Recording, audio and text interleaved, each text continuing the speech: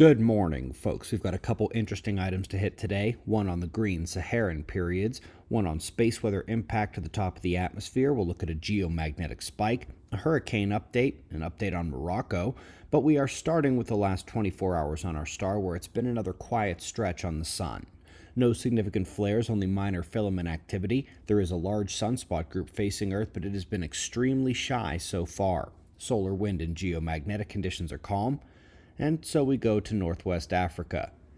Bit of bad news here is the death toll in the Moroccan earthquake is now up over 2,000, with just as many injured.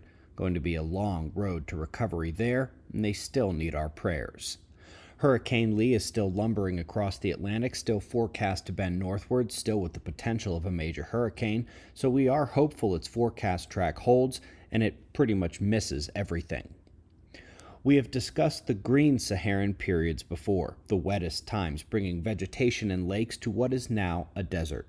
Solid piece here on how it's happened many times in history. Those interested in the topic will like that one.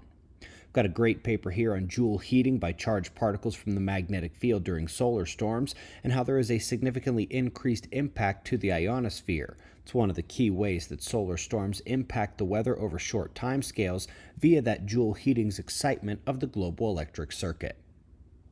Lastly today, folks, the Levantine geomagnetic spike. We have gone over how every 12,000 years there is a geomagnetic excursion and weakening of the field.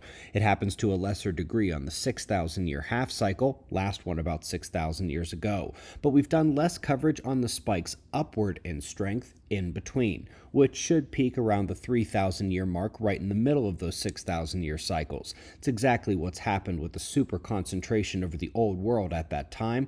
Whether it is the weak points or the strong points, they do all seem to hit the cycle timing as well and fortify our awareness of what's happening now, on the decline once again. We greatly appreciate your support. Learn more about our magnetic situation with the links in the description box below the video. We'll do this all again tomorrow, right here, but right now at 6:30 a.m. in the new Valley of the Sun. Eyes open, no fear. Be safe, everyone.